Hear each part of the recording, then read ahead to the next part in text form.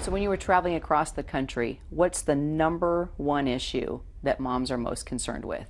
Absolutely, their top concern mirrors that of the rest of the country. It's the economy. They want to see the economy turn around. Job creation plays into that. So many moms we talk to have either lost their job over the last few years or their spouse has lost a job, and they want to see growth. They want to see jobs brought back to the United States. How important is the mom vote? I mean, I think that the mom vote is crucial. They're a huge voting bloc. If every mom turned out at the polls, they would determine the election. That's pretty incredible.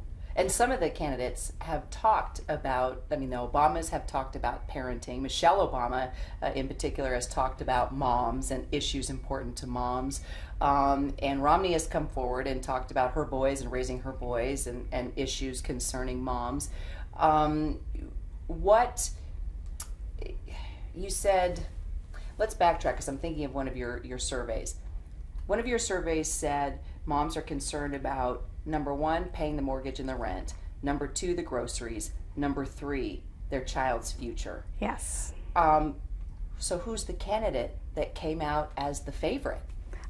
The moms that we surveyed, it's interesting because all of the moms pretty much said that they felt like they'd grown more conservative over the last few years, and yet a majority of our moms said that they would vote for President Obama in this election. What's really interesting is that even those moms all said that if Hillary Clinton were running for president, they would vote for her over Obama. So she came out the clear winner by a landslide over anyone.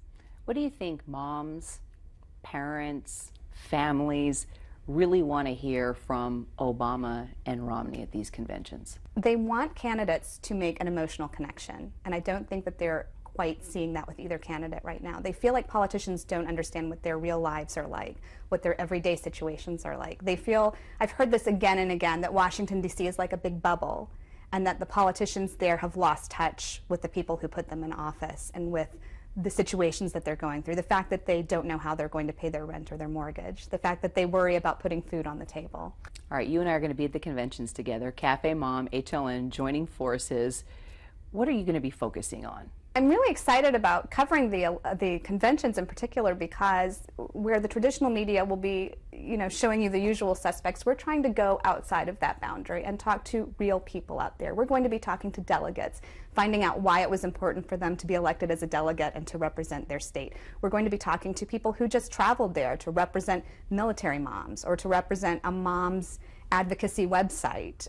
We're just really looking forward to showing the general mood there, showing what people are talking about, kind of setting maybe some of the water cooler discussions for the upcoming days.